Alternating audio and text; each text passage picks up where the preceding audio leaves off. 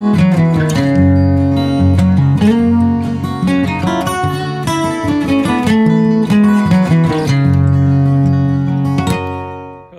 everyone, welcome to Let's Paint a Statue. This episode is going to be a little bit different. We're going to use this to talk about some frequently asked questions we get regarding the paint that I use on my statues. Before we get into that though, I just want to say, first of all, thank you. This series about painting statuary has become very popular. We're getting a lot of great feedback. I know it takes us some time to answer some of your questions that you email us and that, but we try to do our best. But that's the purpose of this particular video, is hopefully answer several of the questions that we have been getting over the past couple months about paint.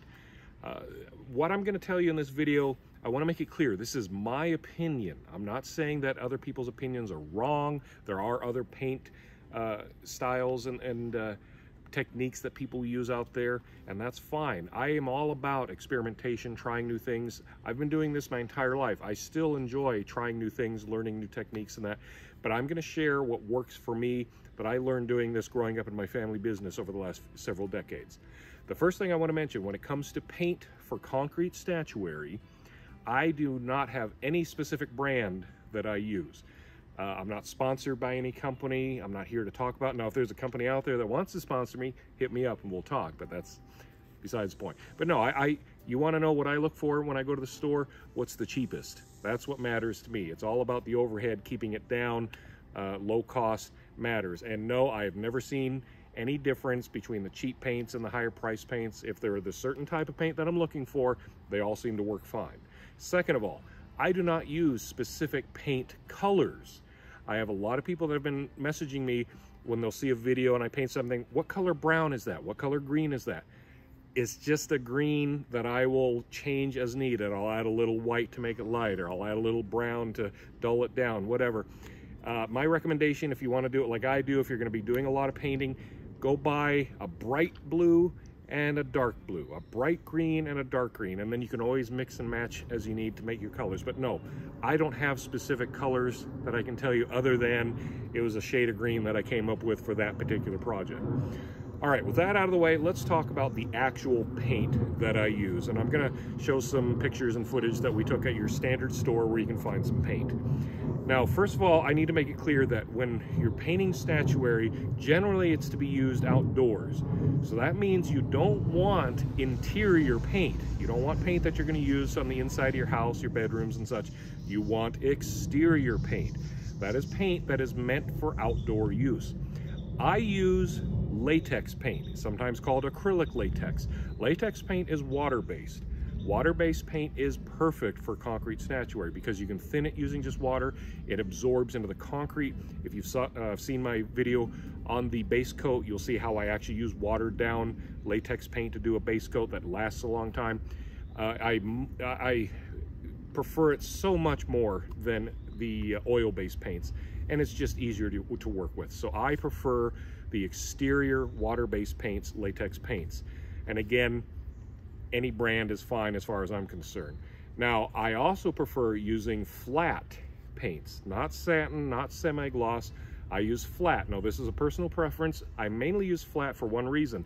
It is so much easier to work with. Almost everything I paint gets another coat, whether it's dry brushing, something over it. If you use a gloss paint, it is extremely hard to put paint over it and make it look nice. Gloss paint is fine if you're just doing a solid coat, making an item completely shiny white or, you know, a certain color. But otherwise, I highly suggest just using flat paints. Now, when you go to the store, you're probably not going to need a whole gallon of paint. They will sell it in quart size, smaller sizes. These days, they generally don't have a lot of colors to choose from. You probably are going to have to get something mixed if you're looking for a particular green shade or something. That's just the name of the game nowadays. I'm sorry, but they'll mix it up for you.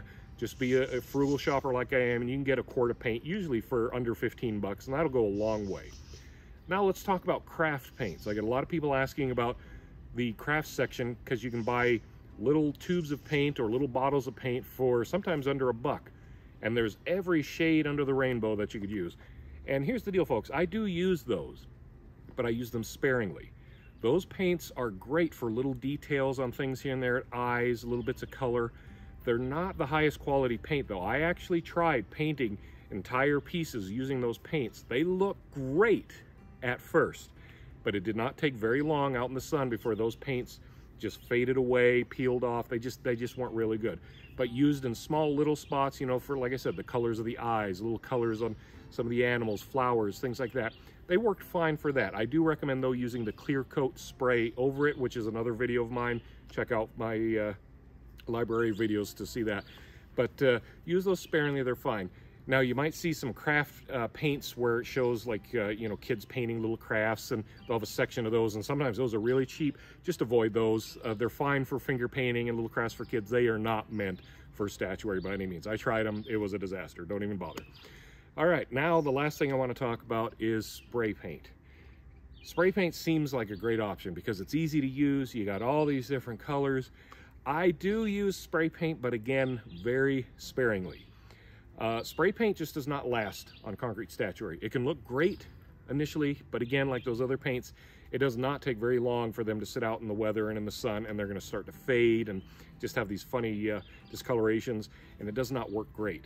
However, I will use it in certain situations. For example, recently I started making these brand new Scandinavian gnomes with these big, tall, pointed hats.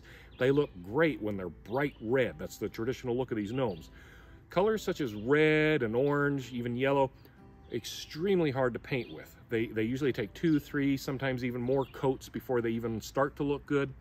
So sometimes what I will do in the case of, say, these gnomes, I will do 2, maybe 3 coats by hand of the latex paint on the hat of that color, such as the red, and it'll still look a little splotchy. But then what I'll do is I'll take a good can of bright red paint and I will carefully paint over where I have already hand painted the red. Because I'm painting with spray paint that is red over latex paint that is red, it will last longer, because as that spray paint fades in that, it's not going to be as noticeable. So excuse me, that's one of the tricks I use with spray paints, but otherwise use them very sparingly. Of course, the one exception of this, of course, is the sealant that I use. Again, check my videos to see that whole video about the sealants. But that's all I use for paints. Nothing fancy, nothing special. I literally just go to my local store and get whatever's cheap and handy. Sometimes I'll find it at a discount store where they'll have mix-match cans of paint, and I'll get it extra cheap. There's nothing special about it, and those are the paints I use to get wonderful designs, wonderful finishes on all my statues. So I hope that answers your questions about what paint I use. I know it probably isn't as direct as some people want it, but like I said, I'm in this to keep the costs down and make good statuary. And it seems to have worked all these years, and I'm going to keep doing it. So till next time, happy painting, and we'll talk to you soon.